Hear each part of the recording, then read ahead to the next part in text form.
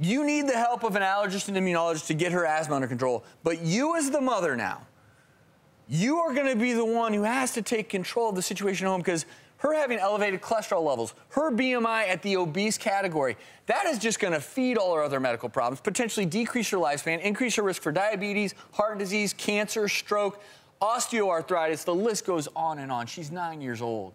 Yes, we've been told that by our other pediatrician. I explained that to her the other day.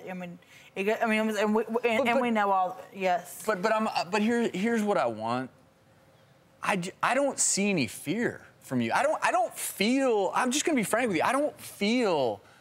I feel a disconnect. I feel like, yeah, she has asthma, it's really bad, and we're eating pretty healthy. Oh, yeah, I know it's very bad, because like, we explained to the daughters, yeah, like I was explaining to her yesterday. Are you scared for your daughter? Yeah, I mean, because like genuinely scared? Yeah, because like, when it comes to our health, and any of my kids, I mean, because I have another daughter that's 15. She has the closed brain injury from a car wreck. We changed a lot back in 2014. That's what made us stop drinking the soda.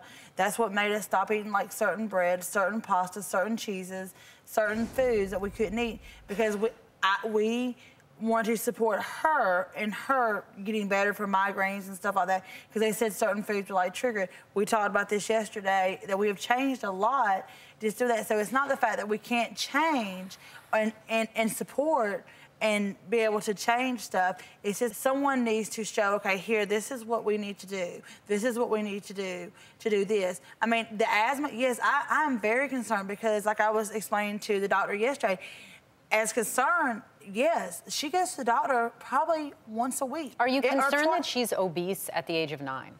Yeah, but then when our pediatrician tells me it's the steroids that she's on. But it's not a but. As I say, everyone has a big but. It's not a but. Here's the deal. Bursts of steroids are not good for you, but that's not the reason she's obese. Right. It's not. It's not like she's on, like there are transplant patients who are on steroids every day.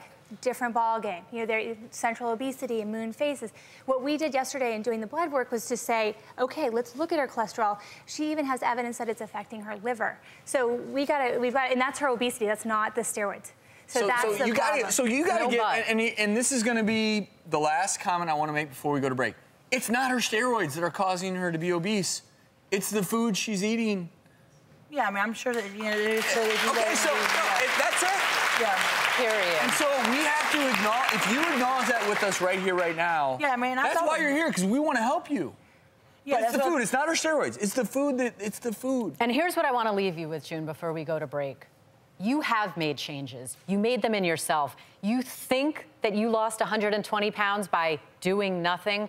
No. I can guarantee you that's not the case. Well, maybe being more active with the show. And a lot of things. You have to change the way you're eating, and you have to be more active. And you have already had incredible success with that.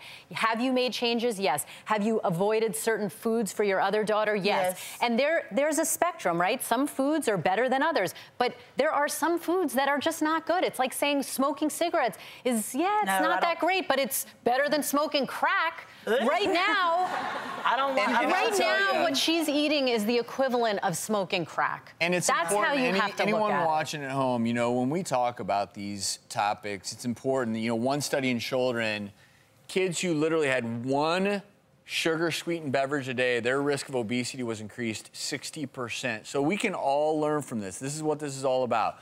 We want you to learn today. We want people at home to learn. This is all interconnected. And Dr. Schulte, I want to thank you personally for taking a look at Ilana. And